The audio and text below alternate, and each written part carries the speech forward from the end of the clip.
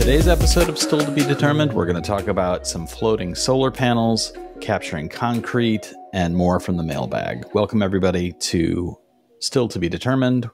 This is, of course, the follow-up show to Undecided with Matt Farrell, which features Matt Farrell. And guess who is here? That's right. Matt Farrell. What? Who knew? I, as usual, am Sean Farrell. I'm Matt's older brother. I'm also a writer. I write some sci-fi. I write some stuff for kids. And I'm just generally curious about technology. And luckily for me, my brother is that Matt, who talks about emerging tech and its impact on our lives. Matt, how are you doing today?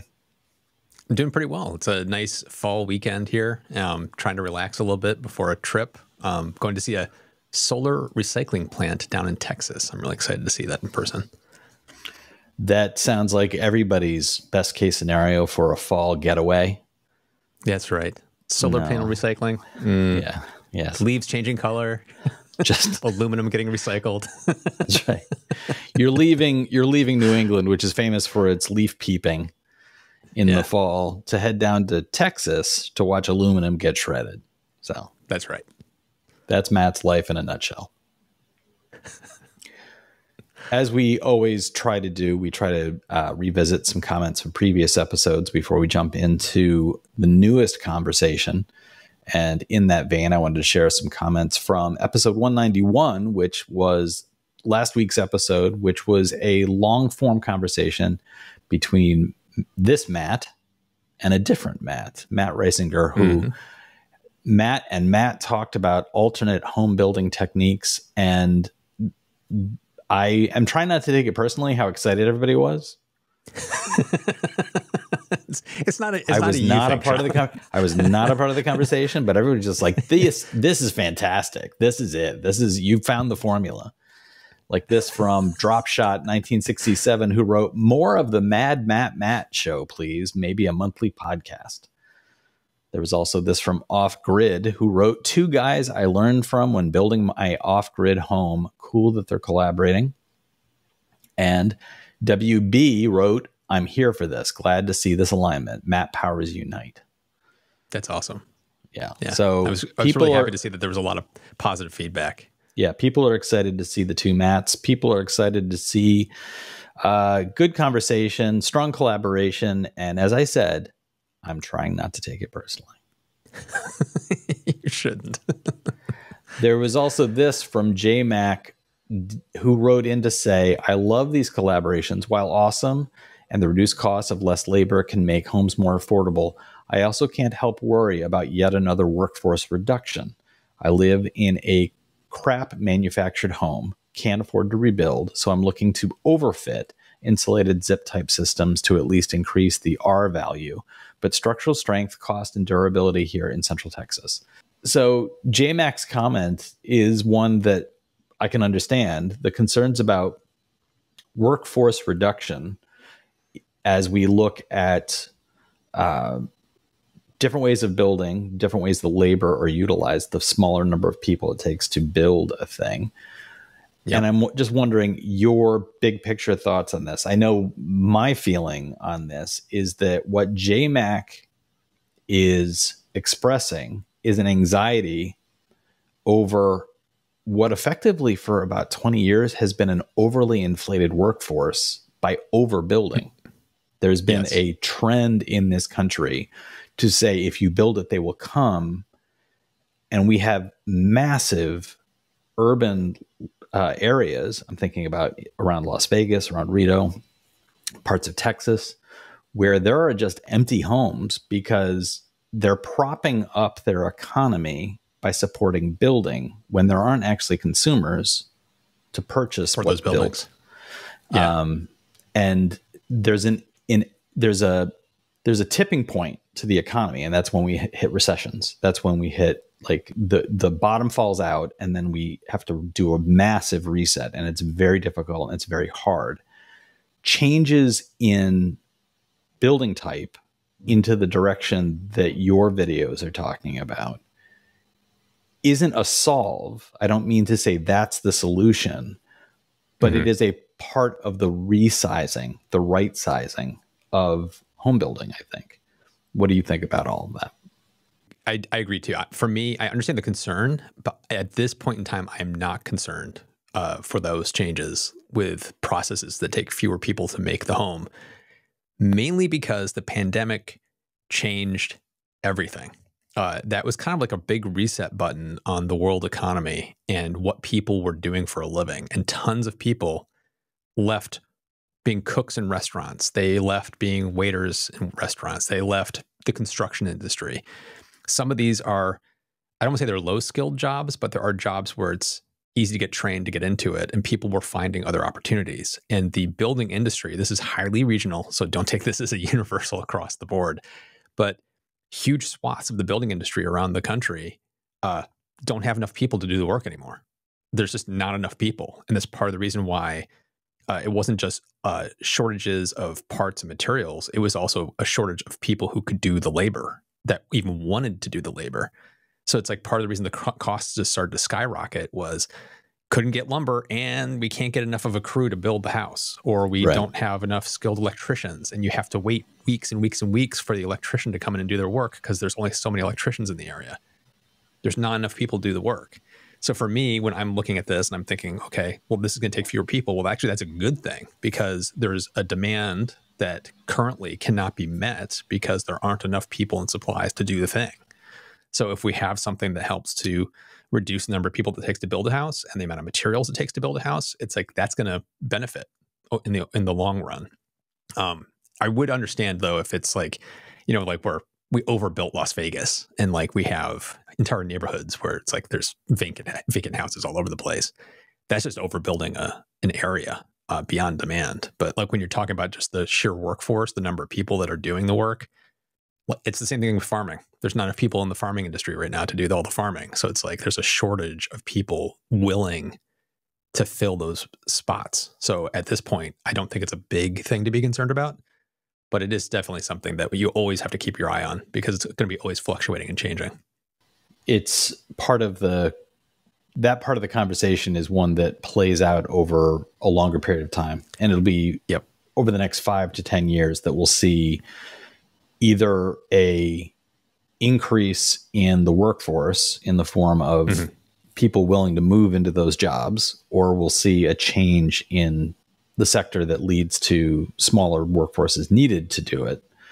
And I wonder if big picture, it will turn out to be that this style of home, which requires fewer people on site, will gain traction and seem more appealing because of the workforce issue.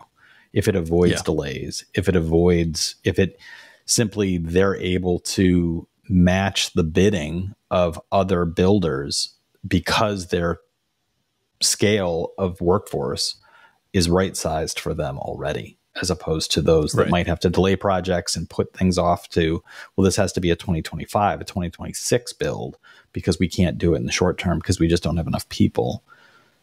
I wonder how much that will play a part. Only time will tell. Yep, exactly. Before we move on to our conversation about Matt's most recent episode, I wanted to share this from the New York Times from November 9th, 2023. Headline, in a U.S. first, a commercial plant starts pulling carbon from the air. This is an article that I shared with Matt recently, and I knew he would be interested in it because this is actually a concept and a industrial technique of capturing carbon that Matt has talked about in his videos. I remember it being about a year ago. Does that feel? I think it was longer. I think it was more like a year and a half, maybe even 2 years ago. I talked about it. It's been a while. Yeah. So this is a plant in California and it's called Heirloom. And a brief quote from the article: Heirloom will take the carbon dioxide it pulls from the air and have the gas sealed permanently in concrete where it can't heat the planet. To earn revenue, the company is selling carbon removal credits to companies paying a premium to offset their own emissions. Microsoft has already signed a deal with Heirloom to remove 315,000 tons of carbon dioxide from the atmosphere. So effectively, you have Microsoft over here pumping carbon into the atmosphere like it's job, and they pay Heirloom to suck carbon out of the atmosphere somewhere else. It doesn't even have to be near a Microsoft plant. That's not the goal here. This isn't scrubbing emissions from a factory. This is just pulling it out of the air wherever. But by pulling it out anywhere, it's a benefit globally. So that's what's at play here. And I wonder if we'll see other companies jumping in the same way. California being a leader in this in the U.S., trying to set things right in this way. It's another impact of California's size of its economy, how large California is compared to the rest of the U.S. California, by having this plant, and Microsoft, which is, of course, a global company, paying them to do this, if this does, in fact, work as a model, California by itself, this company in California could benefit from global customers. So it's an interesting thing to keep an eye on. So that was from the New York Times just a couple of days ago. And Matt, seems like maybe it's time to revisit that video. Yes. And do an update. Yeah, it's one of those, it's a very divisive topic, because a lot of people think pulling CO2 from the atmosphere like that is just a boondoggle and just a stupid waste of energy, money, and time, and all that kind of stuff. I definitely don't fall in that camp. I don't think it's the silver bullet, but it does make sense in certain use cases. And for making concrete, it actually makes stronger concrete. So it's like you end up with a better product, and hey, we're scrubbing the atmosphere a little bit. So it's going to be really interesting to see how this kind of plays out. I definitely need to revisit the topic. Yeah. And I also think one of the benefits of it is it puts the onus upon the companies that are directly manufacturing the carbon in the first place. Yeah. Where providing them with, I mean, I won't call, I'm going to use the word cover. But this isn't, greenwashing is, most people call this greenwashing. Yeah, but there's a legitimacy to it, as opposed to seeing an ad from Bell Petroleum saying like, we're out there, part of the future, and then putting a little green leaf on their marketing and kind of masking the fact that what they're doing is drilling for oil. Like that feels a little bit like three-card Monte. Whereas this is, as opposed to a government-imposed tax, this is given to private enterprise to offer a opportunity for companies that produce a lot of carbon, and the tech industry is one of the leaders in that, to say, okay, we will pay our fair share to solve this problem, and it not being government action, but being this kind of for-profit transaction, I think is going to make some people who kind of knee-jerk response to any kind of government involvement, like, this is the solution they've been claiming could come. So I think it's important to give it the attention and the analysis it deserves to say, is this in fact working? There's also a lot of concern about people on the ecological side. This becomes a way for you just to keep polluting. It's like, I can keep polluting because I can go over to this company and just take out the CO2 that I'm putting in the atmosphere. Right. And there's a concern around that. I get it. I understand that concern, but it's one of those, let's not cut off our nose to spite our face kind of a moments. It's like, there's a technology here that could help us. We shouldn't just throw it out because of concerns that somebody might use this as an excuse. We have to find a good, smart way to use it and apply it. Yeah, it's you don't stop funding skin cancer research because if people just stayed indoors all the time, they would not get skin cancer. It's you can look for a solution to the problem and understand that the way our world works and the way industry works, there is going to be a continuation of the problem, and it's not through. Nobody is out there saying, I want to pollute. They see the pollution as a necessary byproduct of doing what they want to do. So the goal is not the pollution. So solving that problem is not the same as endorsing the source of the issue. So it's a sticky situation. And there's a lot of angles to look at it from, but I think that it's a good time to revisit that and take a look at not only the concrete capture, but some of the other carbon capture stuff that you talked about in the past. Yeah. And now from Matt's most recent, which was dropped on November 7th, 2023, How Offshore Solar Could Be the Future of Energy. This is taking a look at a related plan to something we've talked about previously. And you point out at the beginning of your video, putting solar panels over water is not a super new idea. Mm-hmm. There are benefits that come from keeping the solar panels at a consistent temperature, a lower temperature, where they are more efficient. And we talked previously about some of the plans to try to cover canals. And that also included some things in large bodies of water, like at reservoirs near dams and things like that, where the water is still and otherwise is not being used as, you know, something that would need to have access to, like nobody's going to be impacted if the Erie Canal is partially covered by a solar panel array. And so it's a little bit like, oh, we're using this area in a way that otherwise it's completely unused and it's not super impacted by extreme weather. So it seems like a far easier proposition than what this most recent video talks about, which the moment you describe it's going to be solar panels on the ocean, anybody who's ever seen even a still image, an old 18th century painting of the ocean is immediately going to go, is that a good idea? Yeah. So does this, I'm curious, in your taking a look at this, does this feel like it's right now a corporate means of gaining local energy as opposed to mass scale energy production? In other words, does it look right now like this is being driven by companies that are saying, like you have the one example of the test case where they had a solar panel array on the water near a fish farm. Yeah. And using that electricity for the fish farm. Is this where the interest is coming from? People saying like, well, we're doing a thing, it's on the ocean or it's near the ocean, so this would be a great place for us to get electricity for that thing.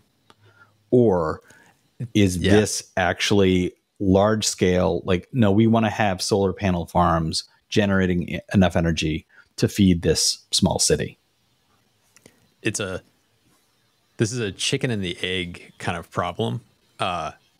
Typically what I've seen from all the different companies and different industries I've talked to people who are making crazy new cold climate heat pumps, to new energy generation services, to stuff like this. And in every case, these companies tend to come out the corporate path first, like that fish farm. It's a good example. And the reason for that is there's deep pockets there. So this technology, which is oftentimes somewhat unproven, it's going to be a little more expensive up front. Who's interested in this that could benefit even with the higher costs?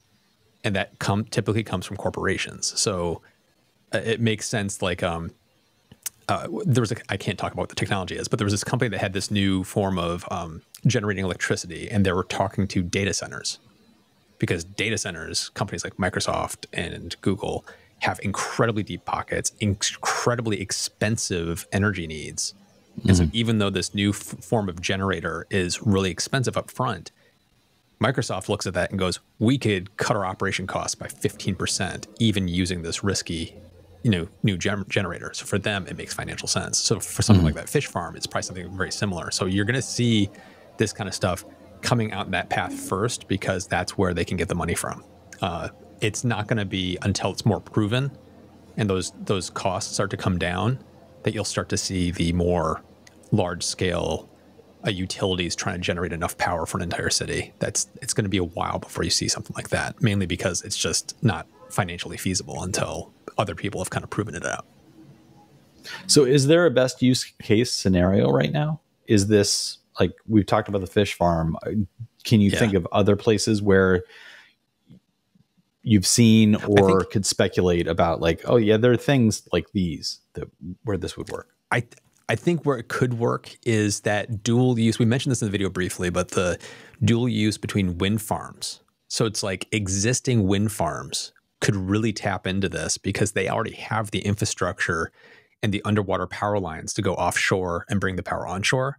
They already have it. They've already established that stuff. So for them, the costs of implementing and layering this on top of that is going to be way less than somebody just trying to do it from scratch on its own. So I think the fish farm is the first place kind of you'll see it. And then I think in conjunction with existing offshore wind farms is probably the next place you'd start to see this stuff pop up. Right. There were a lot of comments about this topic and speculation of what it would involve, like this one from Franz von Krolingen. And Franz, first of all, I hope I got your name right. And second of all, if I did, I am immensely proud of myself. Having visited a few buildings about 50 to 100 meters from shore on the east side of the Caribbean islands and witnessing the mushy growth of more than 10 centimeters of salt, algae, and other slimy stuff on and in them, I reckon that offshore floating solar can only work with a rigorous maintenance schedule from the start, which makes them lose the couple of percentages of added gain in maintenance.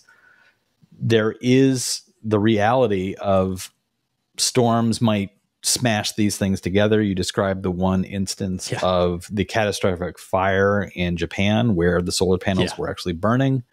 And aside from all of that, there is this low-level maintenance issue of, like, it's sitting in seawater. It's going to have lots of little living things growing all over it. It's going to be disgusting. Is there a model that you think, from what you found in your research, that looks like it would be the best option to avoid some of this? To me, it looked like the one that looked like the giant kids swimming pool. Yes. That one looked like that one. Okay, yeah, you're keeping everything that's growing on the underside one of side. that, and the top part, which is able to even be walked on, seems like it's more manageable. The scale of that, the first one, the prototype, looked like it was much smaller. It looks like the one that looked like it was, I don't even know how large in diameter it was. I can't imagine them getting much bigger than that one. Is that one proposed as like, this is what they would look like, and you could just string a bunch of them together if you needed to? It sounds like they're going to get a little bit bigger, but I don't think they're getting much bigger, because there's a point at which it becomes so large that you wouldn't be able to really handle it well. Right. So I think it's roughly at the size that most likely will be going forward. But I want to kind of bring up that point of the issue with things growing on and getting dirty. It's like, yes, that is an absolute problem, but I think it's easy from an armchair quarterback point of view to look at this and go, that's not going to work, because all that stuff, I see it grown on all these boats. It's like the engineers that are building these know that happens, and they're trying to come up with systems to try to help slow that down. You can't stop it, but they can potentially slow it down to a point where they could have a maintenance schedule of people going out there and cleaning it every month or something like that, where it's still cost effective and it can work. So I would just be cautious of saying, I see it will look like this in this marina for stuff, and that's not going to work because of that. It's a very different use case, and you can engineer around some of it to do that. And I think the kiddie pool example is a good one, because they're trying, the cleverness of the system is helping to alleviate some of those concerns. Doesn't get rid of them, but it does help. Just as a opportunity to talk not only about this tech, but other means of energy production that might be taking place in the ocean, like wind turbines.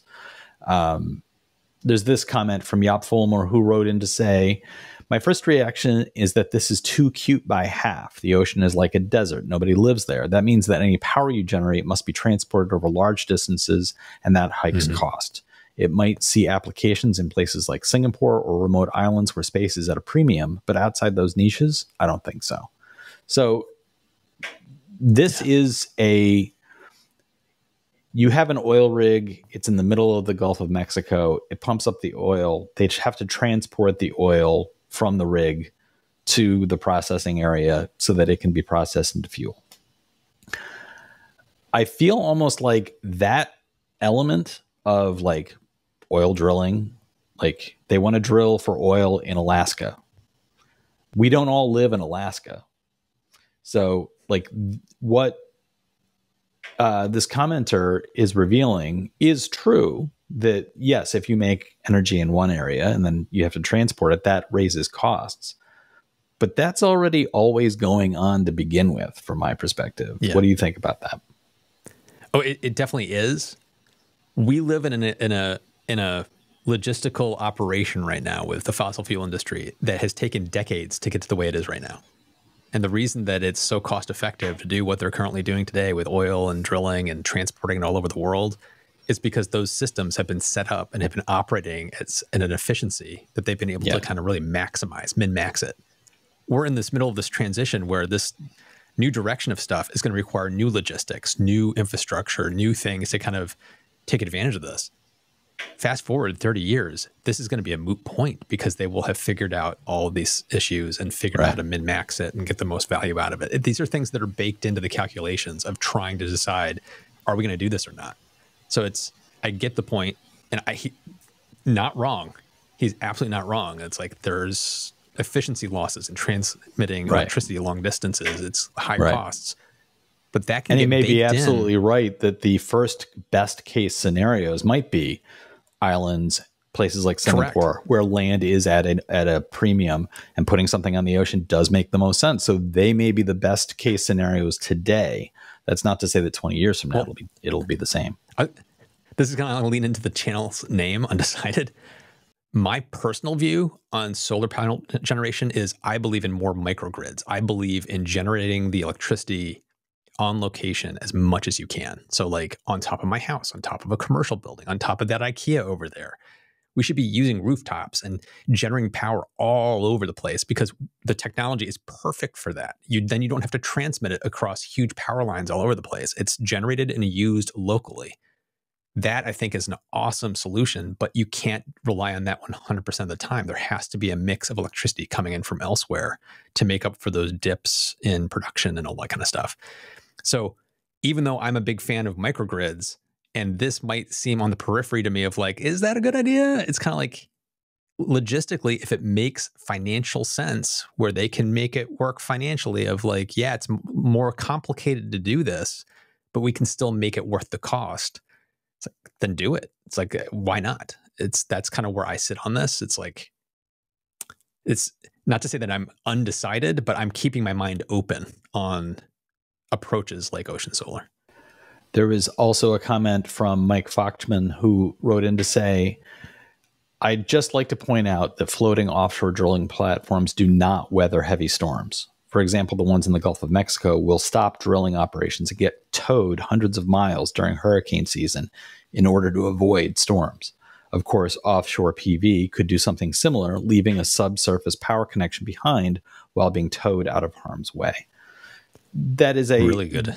Yeah, that's a good element to keep in mind, that when we're comparing these things and saying like, well, this is something that they could use as a model. The model may not, in fact, be the one that we think we're looking at. Oh, they make this oil rig that can stand that storm. No, they've made an oil rig that they can safely move quickly if they need to. And so that may be the model that we're looking at. And they actually talked about it. You talked about it in your video where you said that the kiddie pool version of the solar array on the water is able to be transported pretty easily in a standard flatbed truck, which, considering all the things we've talked about as far as transporting, and we've talked about this in just recent episodes in talking about the wind turbine size and the difficulty of getting the wind turbine parts from place to place because they are so enormous, and that playing a part in how big they can be. This tech, if it is in fact easy enough to say, okay, we're going to pull it ashore and dismantle it and put it back in the truck and drive it 500 miles up the coast because the seasons have changed and the sun is better up there, or they can simply hook it up to some boat and slowly tow it to a different location if it's a different structure array. That has to be a part of the thinking, because there are going to be times of year where if you do have this array in a place that hurricane season is going to impact, it does make most sense to say, well, during hurricane season, we're pulling it ashore. So yeah, pack it up and take it out of there. Yep. Thank you for that comment, Mike. So listeners, what do you think about all of this? Do you agree that this is a viable technology that might find some use cases in the ways that Matt and I have talked about? Or do you think that this is just another case of a idea that in theory could work and it works on paper, but when the rubber meets the road, it's just not going to work out? Let us know in the comments. And thank you for your comments, not only on this channel, but on Matt's main channel. As you can tell, both of those areas feed our conversation for this podcast. If you'd like to support the show, please review us wherever it was you found us, whether that be YouTube, Spotify, Google, Apple, wherever. Go back there, leave a review. Don't forget to subscribe. And please do share us with your friends. That really does help. And if you'd like to more directly support us, you can click the join button on YouTube or go to stilltbd.fm. Click the become a supporter button there. Both those ways let you throw coins at our heads. We appreciate the welts. And once they heal, we make the podcast. Thank you, everybody, for listening or watching. We'll talk to you next time.